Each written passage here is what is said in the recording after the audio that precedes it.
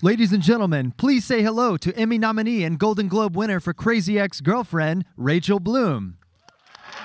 And Emmy-nominated writer for Inside Amy Schumer, Tami Sagher.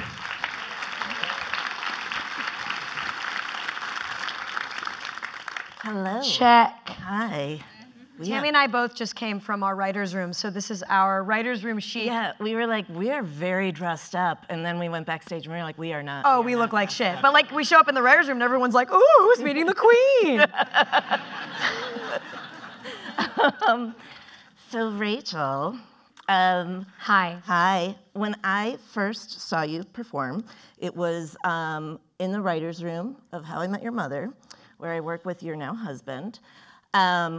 Neil Patrick Harris, no, Dan Greger, and we were watching your video, which was well approaching 1 million views at that point, very quickly. It was for your song, Fuck Me, Ray Bradbury.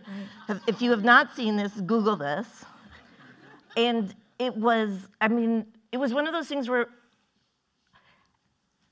it was, as a lady comedy gal, I was like, where the fuck did she come from? And I wanted to know, like, because of this sort of, this overview of Mentor, is how did you starred, you wrote, you sang, it's a great video. And you were a baby, and you did it yourself. Yeah, so first of all, I have to say, I know I'm here to talk about performing mentors, but my husband is right there. He's a little older than I am, and so when he got hired to write on How I Met Your Mother, which was his first major TV writing gig, I was a singing waiter on a boat that went around Manhattan for tourists. That's what I was doing. So I found out that he got How I Met Your Mother while I was on the boat. What was the first song you sang? I'm So Excited by the Pointer Sisters. Did you really sing yeah, that song? I did, and I started crying. I mean, this is like a side note, and I went up to, it's very hard to be like an aspiring actor in New York City. Everyone's kind of desperate and always thinking about themselves, and I'll never forget the first person I came up to tell that he got hired to write for How I Met Your Mother. I mean, I was crying. I went up to this guy, David, who was a fellow singing waiter, and I went, my boyfriend just got hired for How I Met Your Mother, and David goes, that's so funny, because Josh Radnor, who's on the show, is from my hometown, but I don't think he'd remember me. And I went, hey, David, my boyfriend just got hired for How I Met Your Mother, and David goes, oh my God, can you write me a part? LOL, congratulations to him. Like, no one fundamentally cares about other people. And then I had to get back to work, and I think I probably got under-tipped, as I did all the time there. And then you moved to LA, where everybody is super supportive. Yeah, where everyone's super... Yeah, totally. But the point was, so I was still working as a singing waiter on a boat, and I think this is even before I released Fuck Me, Ray Bradbury. I went and visited How I Met Your Mother for the first time. It was my first time on a TV set. It was so cool, and I said hello to my best friend, Neil Patrick Harris. And, no, I'm kidding. And the thing that struck me was every writer on staff was so nice that you'd all watched my video, or no, this was after Fuck Me, Ray Bradbury, that you'd all started watching my video in the writer's room. And the fact that you were all supportive, and I was still a waiter, and so you, this guy Chuck Tatham, who's another writer on How I Met Your Mother, came up to me, and I was 22, I was a singing waiter on a boat, and everyone said, how's your singing waiter gig going? Oh, by the way, nice music video. And Pamela Fryman, who's the director of almost every episode of How I Met Your Mother, who's a genius, applaud for her. Yes, you can do that. Yeah. Every time I visited set, Pam would ask me, how are you doing? How are the music videos going? And when I'm talking about mentorship, that was my first example of a television set and a TV writer's room, and you all were the nicest people, and I really took that to heart. And it was such a great example of you do not have to be mean or inclusive or snarky to be a good writer, to be funny, because I then got hired for my first TV writing job while he was still writing for How I Met Your Mother, and I was the only girl, and I was the youngest on the staff of all guys, and bless their hearts, some of them were not nice. And I remember having a long talk with you at a Christmas party about it. It wasn't great. I would cry every other day. And it was so nice to come to a set where that basically wasn't tolerated. And so that really set a standard of you don't have to be mean to be funny. And I think that extends to my performing mentors. And when I think about performing mentors, I also think about my teachers. And the teachers that I had were people who both, the teachers that I had who influenced me were both challenged me, but also very kind. Was this at NYU or in high school? Kind of both. I mean, every great teacher, and when I think about specifically what teachers I'm talking about, I think about NYU, any outside film and TV audition classes, and then of course the Upright Citizens Brigade, which we're mainly talking about right now.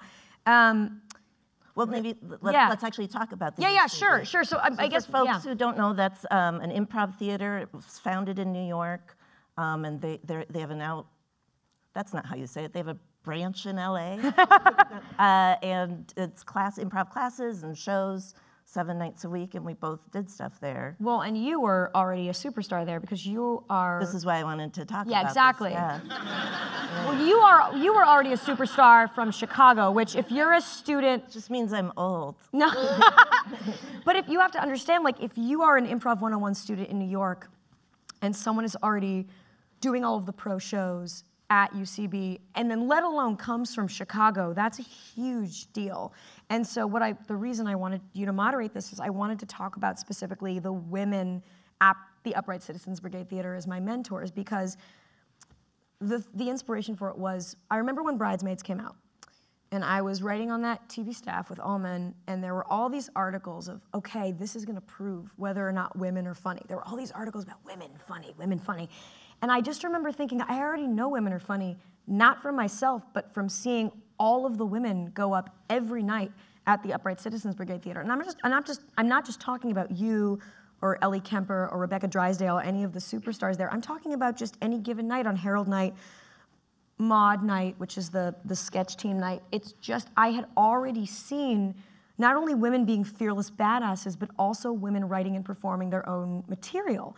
And so the question of whether or not women were funny to me was old news. I didn't understand why we were talking about it. Yeah. And so to go back to your initial question is, where did this girl come from and how is she doing this all herself?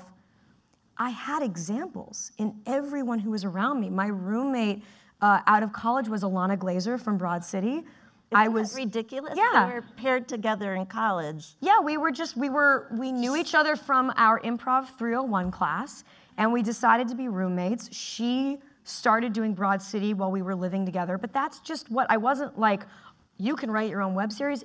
That's what everyone was kind of doing. Everyone was, not to say Alana's not amazing, she's amazing, but it's the same thing with me. I had examples of women all around me writing and performing their own material because the material was not out there for them in auditions or mainstream media or whatever. I think the thing that was so fascinating for me about you and also about your show, about Crazy Ex-Girlfriend, is like, I definitely have examples of like, Elaine May she is the queen. If anybody who's interested in comedy, listen to old Nichols and May albums. You can find them on iTunes. They're phenomenal. And she's also she wrote movies and directed, but queen of improvisation.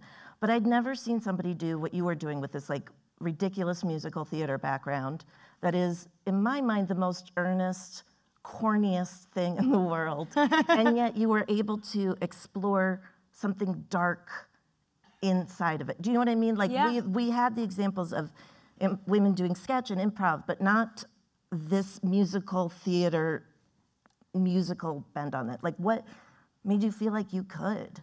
Yeah, well, I was a musical theater major at NYU in a fairly rigid program. It's not a program at NYU anymore, but it was called Cap 21.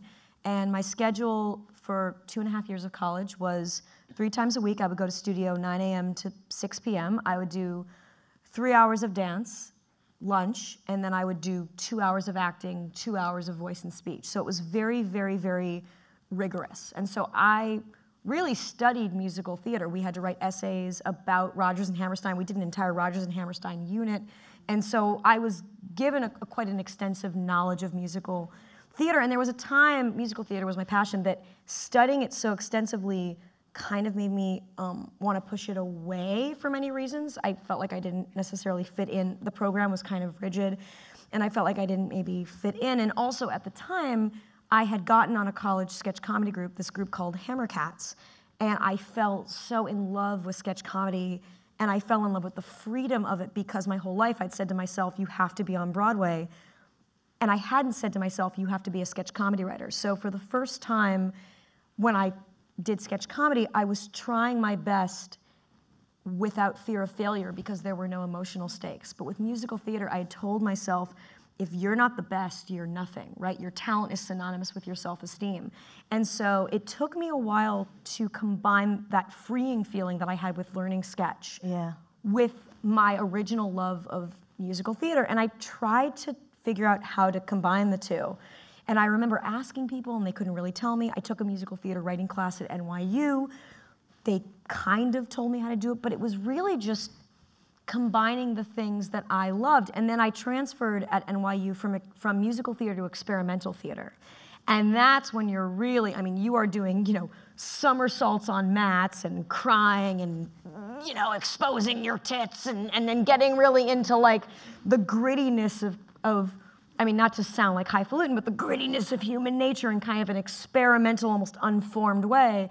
And then so taking those kind of raw emotions that I'd learned in experimental theater and then translating them to both comedy and musical theater, it was kind of figuring out my own voice, but I had the template of watching people do it at UCB. Not with the same musical comedy voice, but people craft shows. And I have to say, this is weird, but one of my mentors is frankly my husband who's sitting right there. I feel like we failed the Bechdel test from the beginning of this, where I'm like, I knew about you from your boyfriend. I know. Your husband. But it really isn't. It's part of a community. It is, and I think that the reason I'm citing my husband is we were driving cross country. I was trying to develop a sketch show for UCB. I played him a musical comedy song that I had written to be part of the sketch show, and he said, oh my God, this is so unique. You should just do that for the entire sketch show. And I had seen him write and perform his own material at UCB. And so it was just kind of looking at people who led with example. And so the musical comedy aspect of what I do, was me finding my voice, but I had such a precedent with watching people older and more experienced make their own work and film the things that they wrote. And so when I made Fuck Me Ray Bradbury, I had seen other friends do sketches. There was this sketch group called Landline TV that was made up of all people who were my age, and they were using this amazing cinematographer, this guy Paul Rondeau, who's still a working cinematographer in New York, who was this one-man band of, I mean, you paid him like $400 for a day, and he brought all of his equipment, all of this amazing lighting, and for the first time, sketch comedy started to look beautiful. And so when I made Fuck Me Ray Bradbury in 2010, we were just coming out of the kind of trend set by The Landlord, the first Funny or Die sketch in 2008 for things with to kind of look... With Adam McKay and his... and Will Ferrell. And the little 2-year-old girl. And so some of the charm of that was it looking very homemade, and friends of mine had just started to make things look really professional, and I thought, oh, well, I can make a very professional looking I can make video. like a Britney Spears level video. And I have to say, I'd written the song, and the Britney Spears idea, not to fail the Bechdel test, was my husband's. He was like, you should do a Britney Spears, and let's call that the male gaze, but it fucking worked. It was a great idea. Well, two thoughts I just wanted to get to. One is with Shannon O'Neill, where you were talking about like having an example. Like I remember seeing her one-person show at UCB, which was like, it was like a talent show put on by female inmates at like the Charlie Sheen. Oh my God, you're prison. Totally right. And it was so fucking fearless and weird. Like Shannon, like to me, the examples of like those women at UCB was no fear of failure. No, and there was no. And no fear of not looking ladylike or not. No, I agree. So Shannon O'Neill, who is the current artistic director of the UCB Theater in New York, was my Improv 101 teacher. So already from the get-go. In Broad City, she's, the name's, is her brother, Abby's roommate's brother. I want to say Gemberling, but I can't remember his character's name. Bever's sister, with the weird toe on her side. That's Shannon. So she was my Improv 101 teacher, and so from the beginning at UCB, contrasted with my college sketch group, which was very male-heavy, I right away was trained by a woman who both was balls out funny, but also very supportive, and not mean and knew how to give us constructive notes without being like, fuck off, that wasn't funny. And I'll never forget when I started at UCB, the big person at UCB was Rebecca Drysdale, who's a friend of both of ours, who's another one of my favorite performers. And so already— The writer for Key and Peele for the whole season. She's on the current season of Arrested. She's been on she's amazing and should be, there are so many people at UCB, not just women, but people who just, I don't understand why they're not A-list celebrities. But just already from the beginning, seeing examples of women who didn't give a fuck. And I remember doing an improv practice group, and one of our coaches, this woman, Megan Nuringer, who's another improviser at UCB, said, it was me and my friend Becky, we were doing a 2-woman improv practice group, and she said, you know the fat fucks at the theater? And I knew exactly what she was talking about. She was talking about these big guys who kind of just didn't give a fuck, like these basically like guys who seem like Chris Farley, who are wonderful and talented in their own rights, but they walk into a room and they command a presence and they don't give a fuck. She said, be like those guys. What if you walked into a scene and thought you couldn't fail? And I think that women in general, I don't know if it's whatever it is, it's society telling us that we have to walk into a room and apologize for who we are. I had learned to kind of be meek and defer to the men in my life and not want to step on any toes or be a bitch. And slowly I learned from watching women at UCB, oh, I don't have to worry about that. What if I walked in and was just myself and ballsy in the way that I saw men be ballsy? Well, we got the signal to wrap it up, so I will. But I want to say like this, especially this last season of Crazy Ex-Girlfriend, I feel like it took such a beautiful, dark turn also in your performance, and that is also something that we don't see in comedic song. Yeah, I feel like somebody— Thank you. And it was really cool and brave and exciting to watch. And I just want to thank you. And Tami, I want to say thank you too. And we're talking about mentors. You are one of my can't. mentors. I've been watching you. I have been watching Tami perform at UCB for 10 years. And the fact that you knew my work and were so nice to me when he started How I Met Your Mother meant so much to me. And when I think about the idea that you don't have to be mean to be successful in comedy or funny, that you can be supportive and warm and also be a fucking amazing joke writer, you are like the prime example of that. So this is my lesson. Okay, thank you guys. That's my lesson to people here is be nice, because they will end up fucking running their own shows. Thank you. Thank you.